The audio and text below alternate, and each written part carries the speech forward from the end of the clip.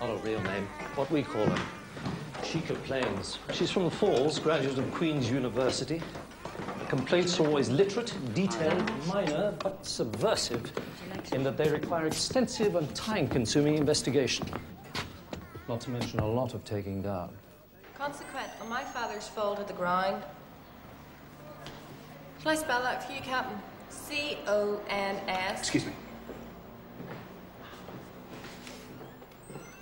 Put her bang to rights this time, Anthony.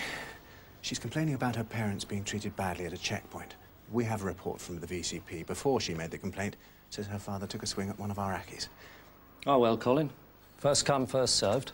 I'm hoping to persuade her to broaden the statement to include all the facts, but not yet.